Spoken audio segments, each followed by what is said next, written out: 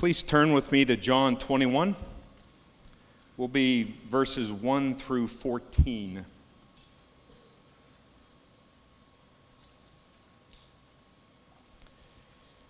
After this, Jesus revealed himself again to the disciples by the Sea of Tiberias.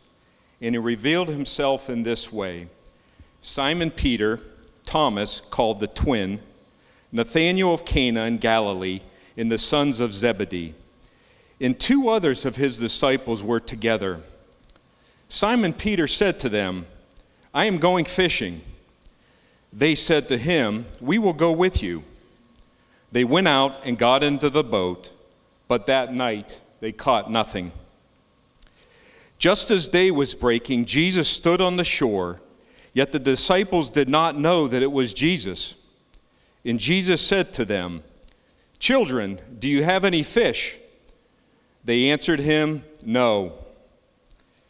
He said to them, "Cast the net on the right side of the boat, and you will find some." So they cast it, and now they were not able to haul it in because of the quantity of fish. That disciple whom Jesus loved therefore said to Peter, "It is the Lord." When Simon Peter heard that it was the Lord, he put on his outer garment, for he was stripped for work, and threw himself into the sea. The other disciples came in the boat, dragging the net full of fish, for they were not far from the land, but about 100 yards off. When they got out on land, they saw a charcoal fire in place, with fish laid out on it, and bread. Jesus said to them, "Bring some of the fish that you have just caught." So Simon Peter went aboard and hauled the net ashore, full of large fish, 153 of them. And although there were so many, the net was not torn. And Jesus said to them, "Come and have breakfast." Now, none of the disciples dared ask him, "Who are you?" They knew it was the Lord. Jesus came and took the bread and gave it to them, and so with the fish. This was now the third time that Jesus was revealed to the disciples after he was raised from the dead.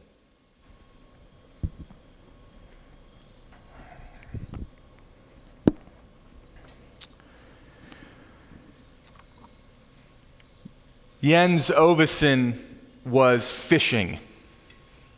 He was fishing for salmon in central Norway's Gala River when he was swept away by the strong current. Kjell Wilhelmsen, 55 years old, spotted the man's struggle, and Wilhelmsen ran across the bridge waiting for Ovesen as the current carried him downriver. Wilhelmsen later told the newspaper he seemed paralyzed. Only his face and the tips of his boots were above the water, so I decided to start casting. His homemade lure hooked Ovesen on the very first cast at about 10 meters away. But Ovesen weighed nearly 250 pounds, and Wilhelmsen tried every trick he knew to reel in this big man without breaking his light line. And he landed the fish, or landed the man, and hauled him onto the shore, and Ovesen survived the ordeal. Kjell Wilhelmsen was a literal fisher of men, at least for one day. The disciples of Jesus were called to be fishers of men, in a different sense, of course. But now, as we turn to John 21, they're back fishing again, but they're fishing for fish. The scene in John 21 reminds us of the scene all the way back in Matthew chapter 4 at the beginning of Jesus' ministry. These men who would later then become the disciples were fishing for fish. They weren't catching many, and Jesus calls them to follow him, and he says, "I will make you fishers of men." And in Luke chapter 5, whether it's the same incident or maybe a different one. It records Jesus being in the boat with Simon Peter and James and John, and as he's done teaching to those on the shore, he tells them who had been fishing to cast your net on the other side of the boat. And they let down the net, and they caught so many fish that it broke the nets. And Jesus tells them to fear not. From now on, you'll be catching people. But now, we fast forward 3 years in John 21, and they're back at the very same body of water, the Sea of Tiberias, which is also called the Sea of Galilee.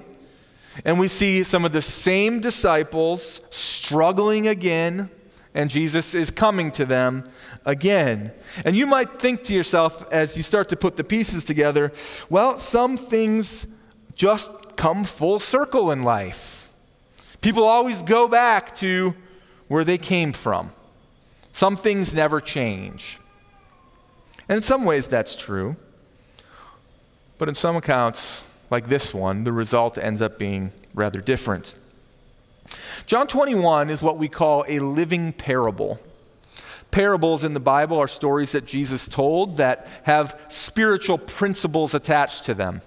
John 21 is a living parable in that the interactions of the disciples and the boat and the fish and the Lord really happened, but they also point us to some spiritual principles, some lessons that are not just for the 12 themselves to learn, but that lessons for everyone to learn, all the followers of Jesus, including you, including me.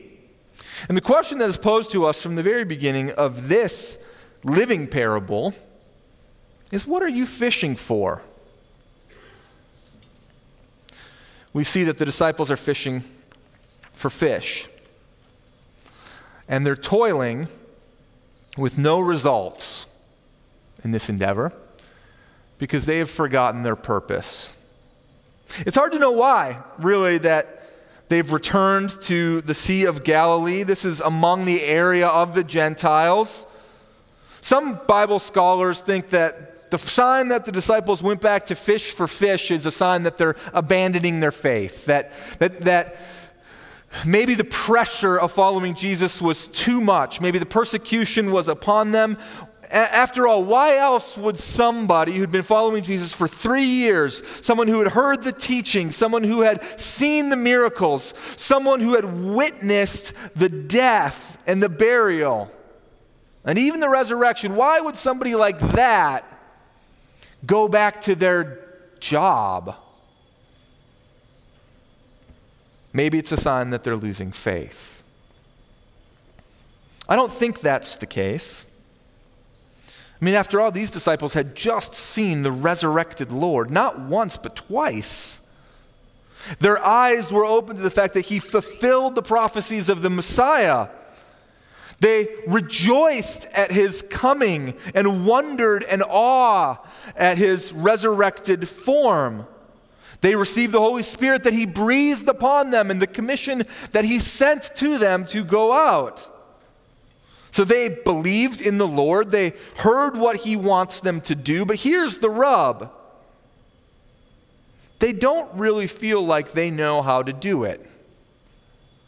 And so what do? Well, they go back and do the thing that they've always done. You can relate to that. I can relate to that. Sometimes maybe you know the thing that the Lord would have you to do.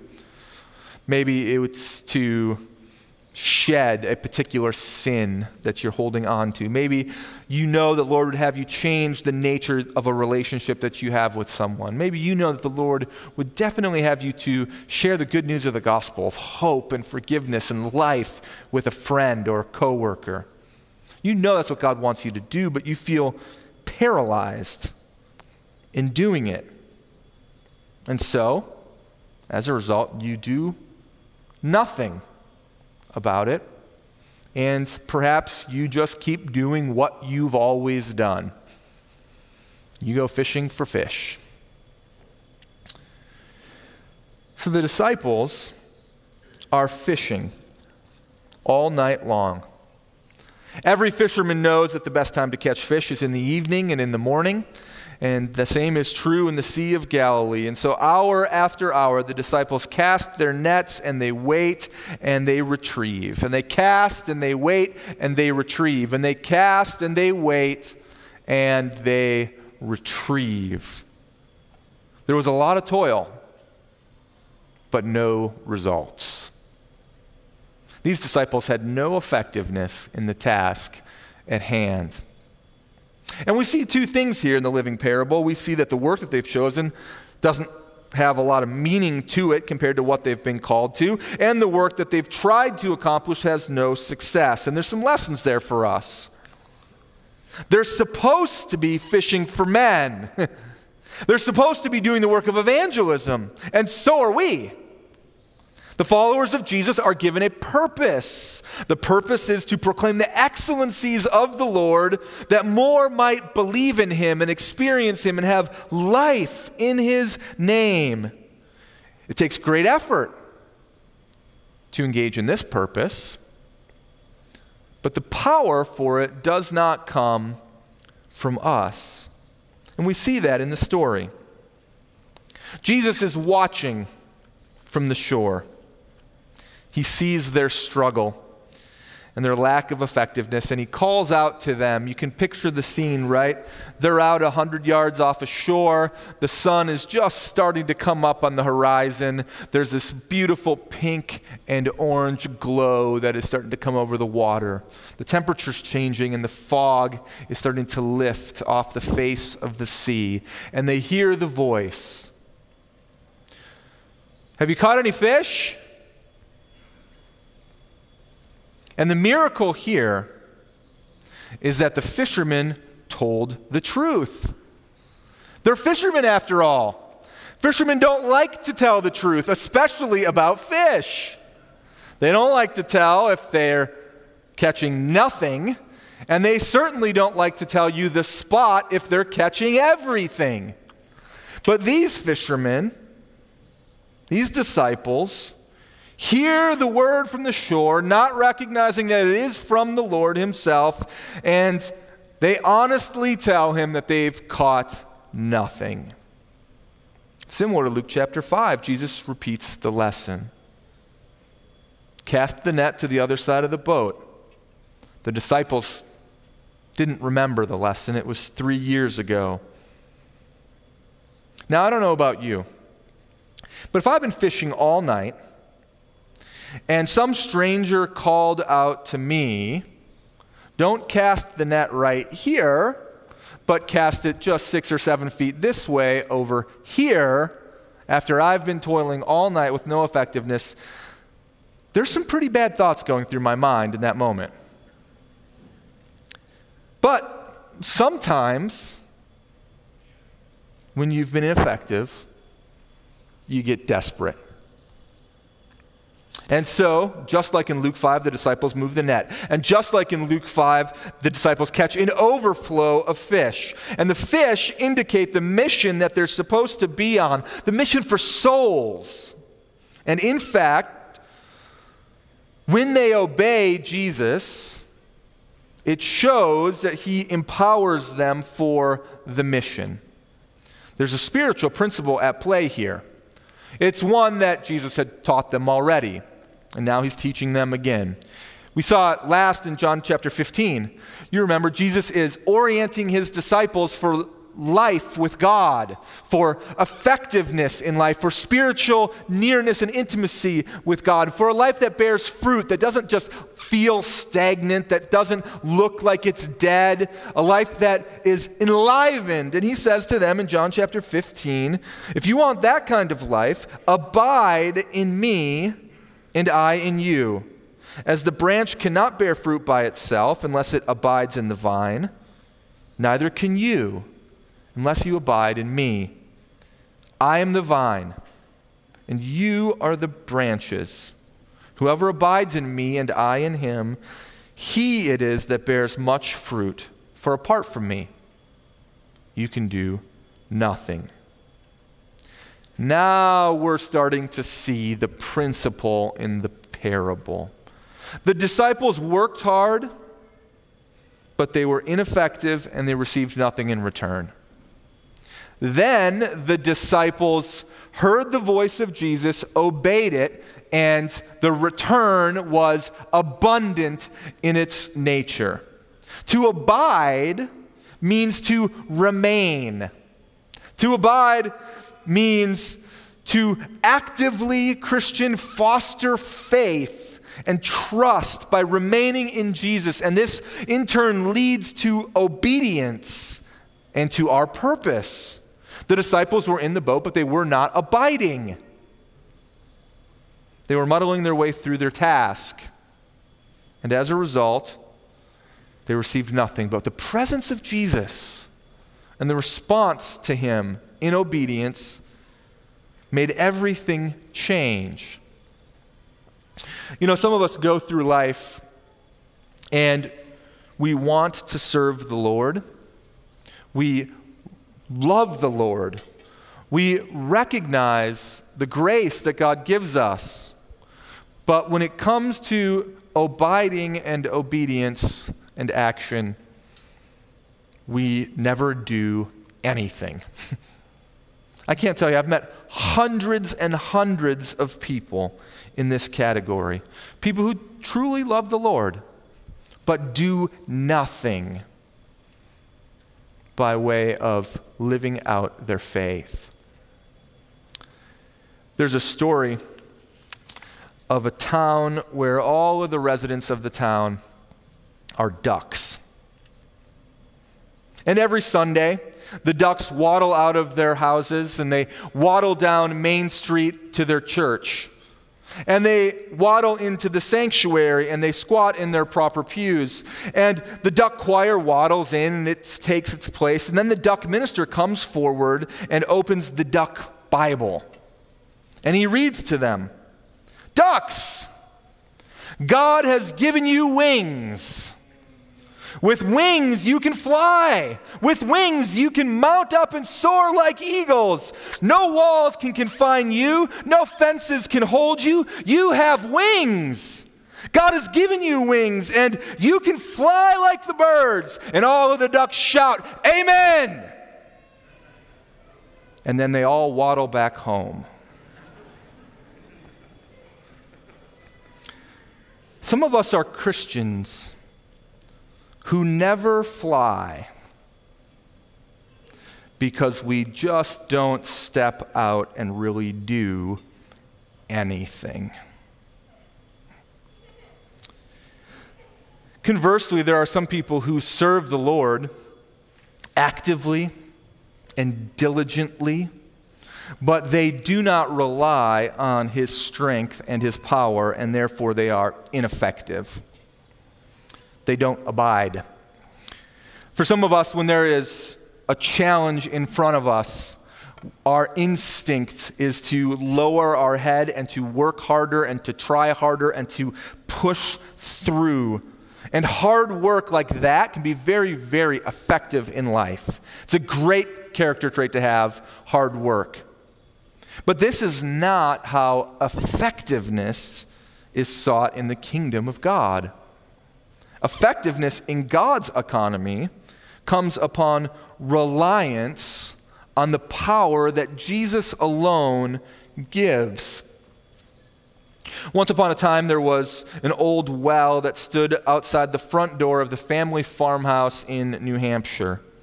The water from this well was remarkably cold and pure. And no matter how hot the summer was and how severe the drought was, the well always was a source of refreshment and joy. The faithful old well stood for years until eventually the farmhouse was modernized. Wiring brought in electric lights, indoor plumbing brought in cold and hot running water. And the old well was no longer needed. And so it was sealed for use for possible future emergencies. But one day, years later, someone had a hankering for the cold, pure water of that familiar old well. And so he unsealed the well and he lowered the bucket for a nostalgic taste of that delightful refreshment that he remembered from his childhood. And he was shocked to discover that the well that had once survived the severest of droughts was bone dry.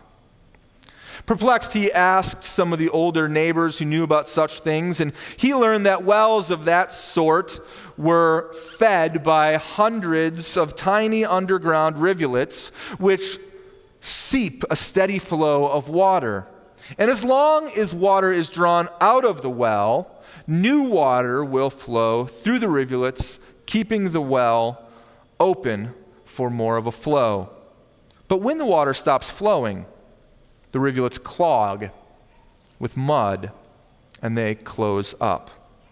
The well dried up because it was used, not because it was used too much.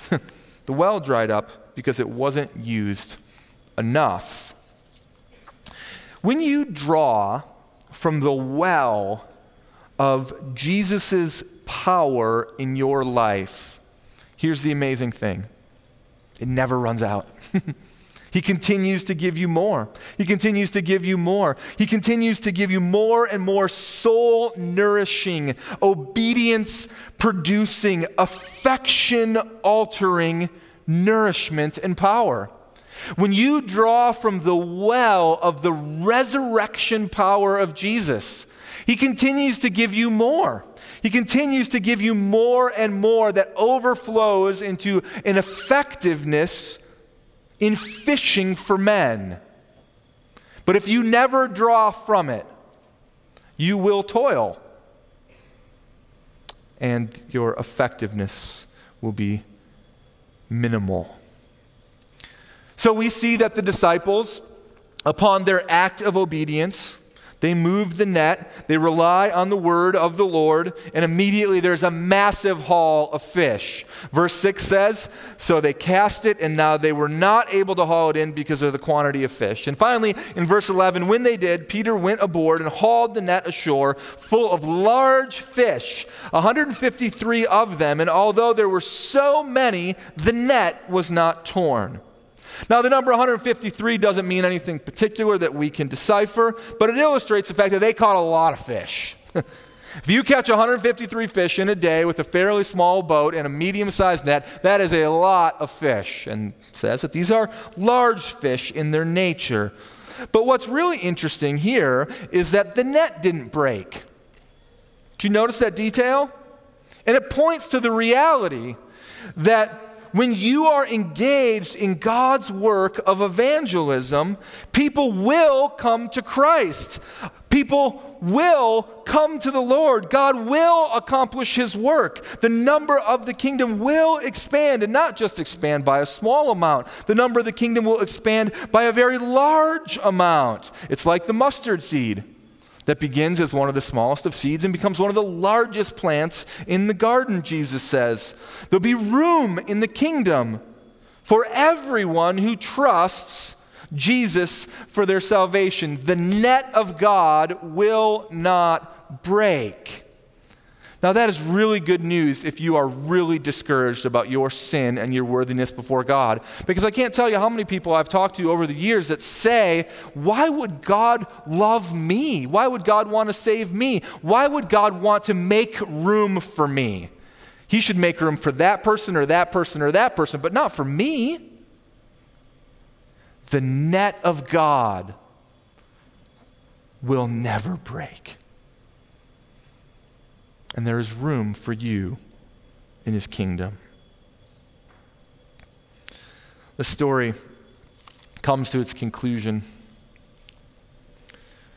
as the disciples come to the beach with Jesus. The coal fire is ready. There's a breakfast of fish and of bread that's being served. The disciples, you would think after seeing miracle after miracle, and conversion after conversion, and death and burial and resurrection, you think that they'd become accustomed to these sort of supernatural things, but they're in awe again. None of them dared to ask him, "Who are you?" They knew it was the Lord. And Jesus was again providing for these disciples in breakfast. And yet this time, he asks them to participate in the provision. He has bread and fish, and yet verse 9, he tells them to go and get some of the fish that they caught and bring it to this feast as well.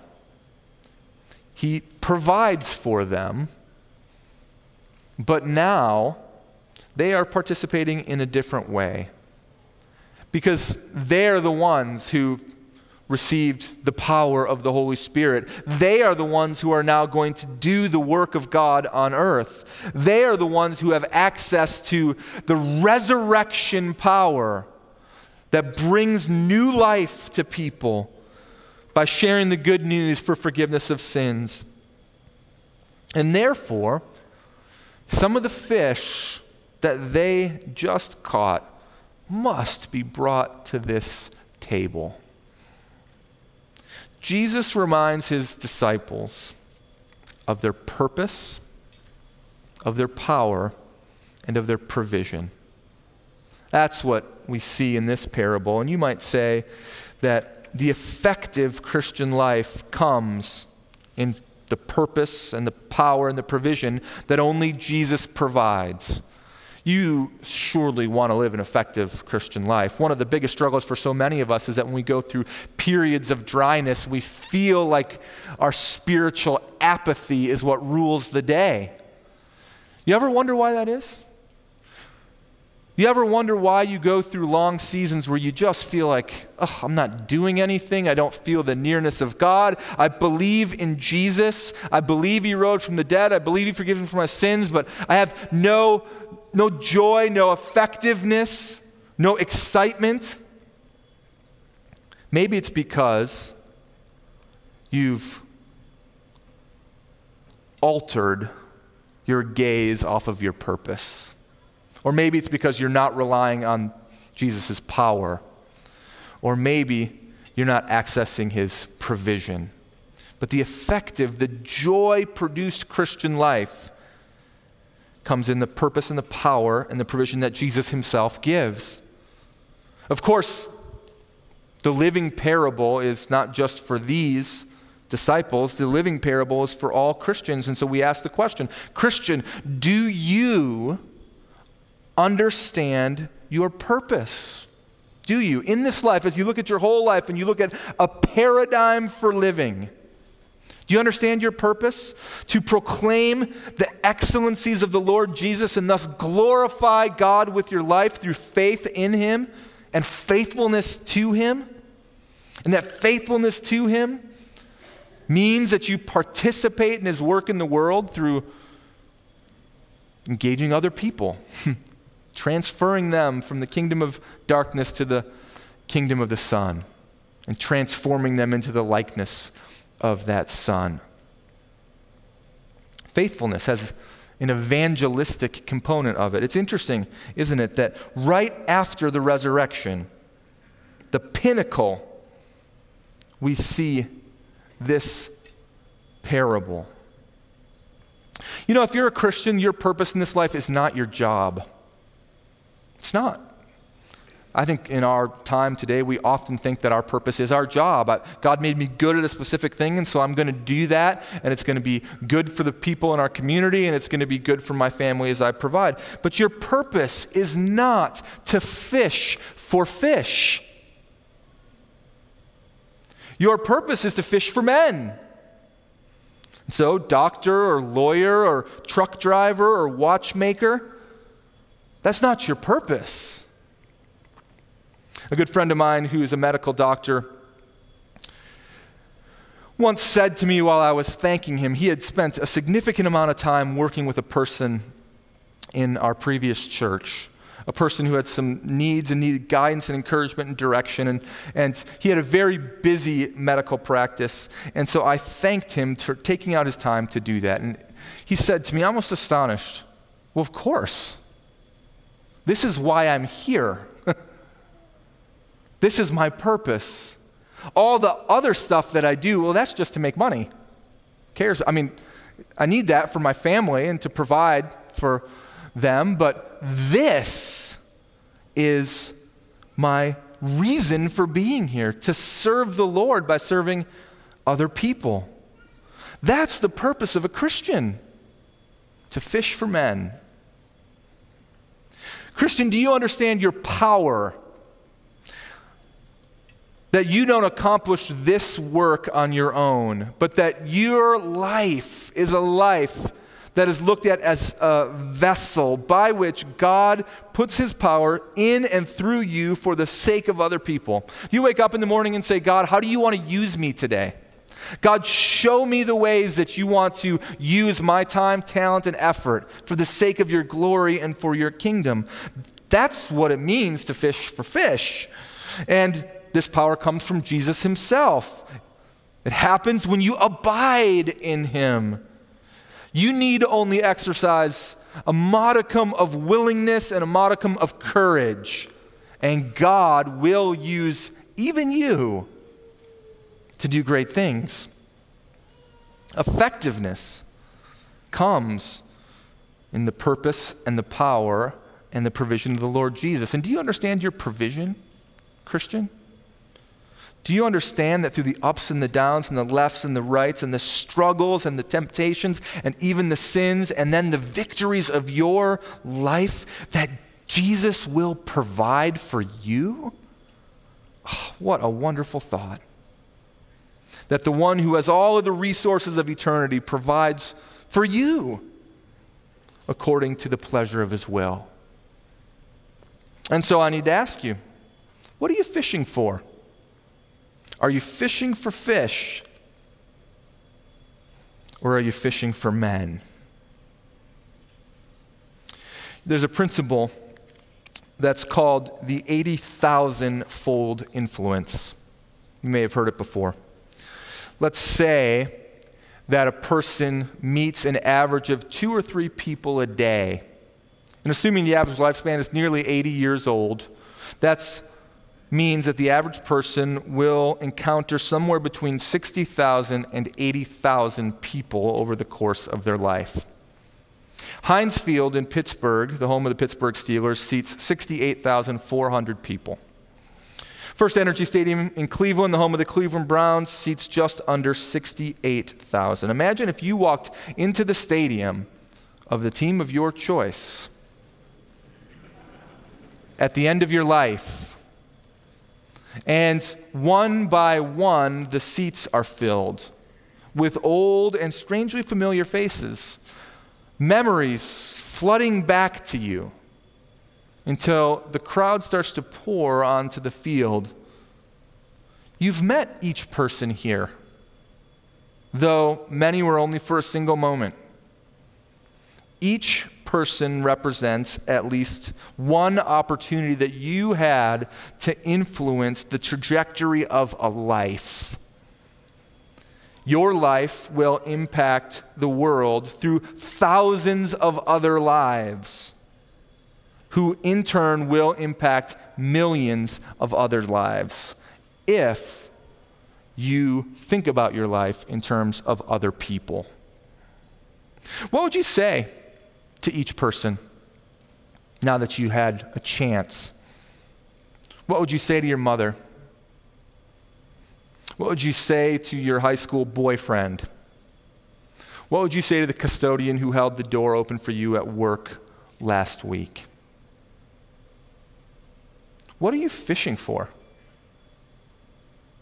Are you fishing for fish, or are you fishing for men? You know, someone fished for you sometime. You realize that? Think about walking into that stadium and seeing all the people that you have the opportunity to fish for. Conversely, think about going into the stadium of the one who fished for you. Maybe it was a parent, maybe it was a neighbor, maybe it was your Sunday school teacher. What are you fishing for? Are you fishing for fish? Or are you fishing for men? Let's fish for men. Please pray with me.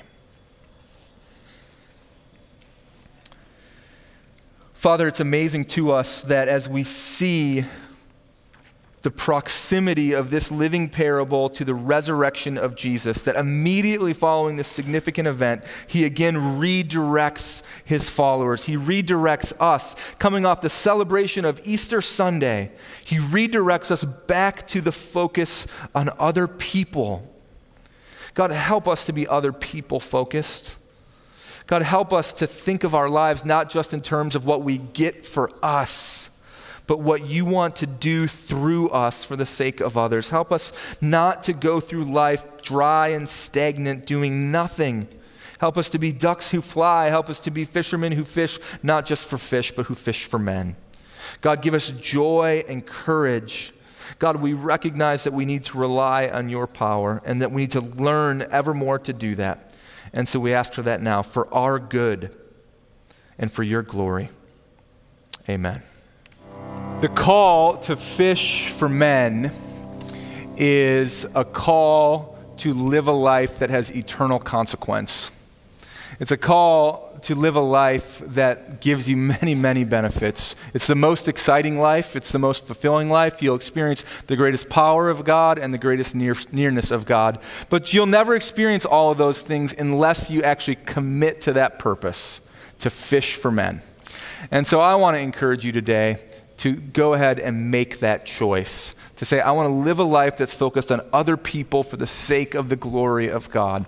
And when you do, you will not be disappointed. Hear these good words from 2 Thessalonians as our benediction. It says, now may our Lord Jesus Christ himself and God our Father, who loved us and gave us eternal comfort and good hope through grace, comfort your hearts and establish them in every good work and word. God bless you as you go.